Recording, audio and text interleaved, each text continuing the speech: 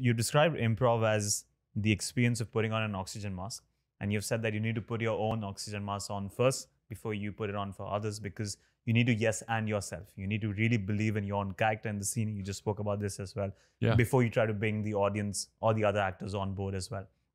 I'm curious how that works for you, because you've studied acting. You've mainly studied the Strasberg technique as well, Yeah. which really asks you to get deep inside a character's emotional state and really feel what that character's feeling. Mm-hmm. In the process of trying to yes and yourself, do you feel you can fall prey to this, I guess, this nagging voice inside you to put on a great acting performance because of the Strasberg technique and get deep into the emotion? And then I guess what you're trying to do at that point is put on a good acting performance, but not drive the improv scene forward. Do you think you can fall prey to that? Yes. I think and I'm going to go, yes.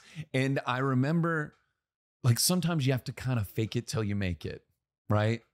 And I remember, because in Strasberg, like you read up, your stuff, you have to, a lot of the times, if you're not connecting with a certain character, how do you get in there, right? And so there's like a technique, tool belt, how you can get in there. A lot of the times you don't need it.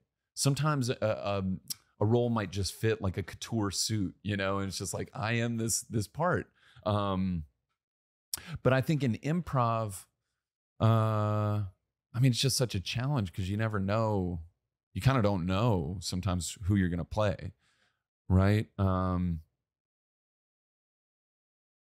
don't know if that's really answering the question. Is it possible that if there's ever been a scene where the character has to cry and you start really giving it all, and then in midway through you realize, I'm supposed to drive the scene and not really show the audience how well I can act in a crying scene? Oh, I think I used to hesitate to cry on stage or pretend to cry.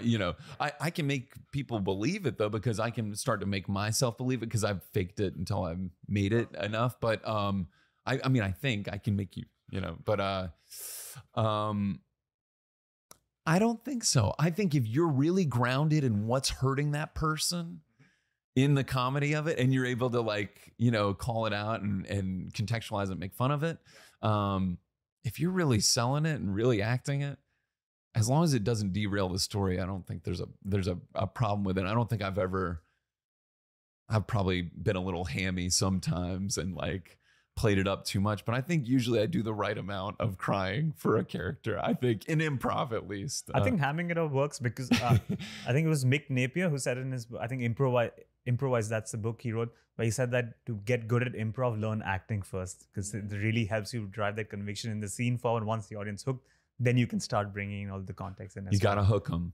They got to care about the characters, because if they don't care about the characters, then the scene doesn't matter, and it all starts to feel the same.